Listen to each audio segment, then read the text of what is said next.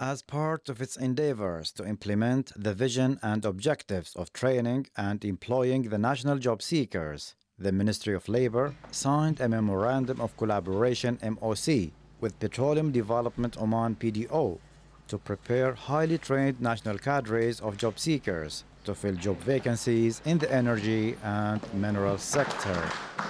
To deliver the ministry's targets for this year, through a strategy of collaborating with several and different sectors to secure jobs for the job seekers through training them and closing the gaps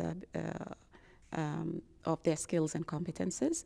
The ministry signed several MOCs with different sectors, and this is the second MOC that is signed for the sector of energy and minerals. The MOC will support a number of programs, 4 of which have already been approved to start before the end of 2021. This MOC comes as a continuation of good collaboration between Ministry of Labor and PDO.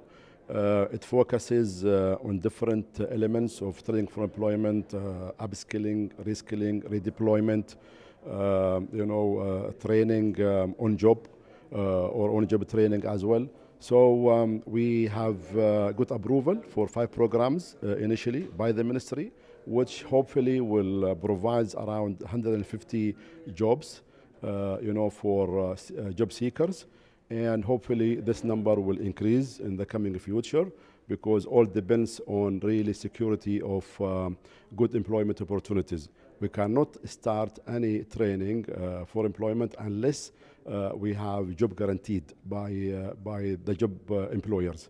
So we are looking forward for this collaboration or continuation of that collaboration with the ministry. And I'm really happy that we have a task force between the 2 entities that will focus on selection of programs, selection of training institutes, and good selection of job employers, inshallah. The 2-year training program will target job seekers and laid-off employees to attain sustainable employment opportunities, as well as fulfilling their professional and practical aspirations. The Ministry of Labor and PDO will cooperate in preparing and implementing training strategies and plans to ensure the readiness of the workforce to be employed in the minerals and energy sector.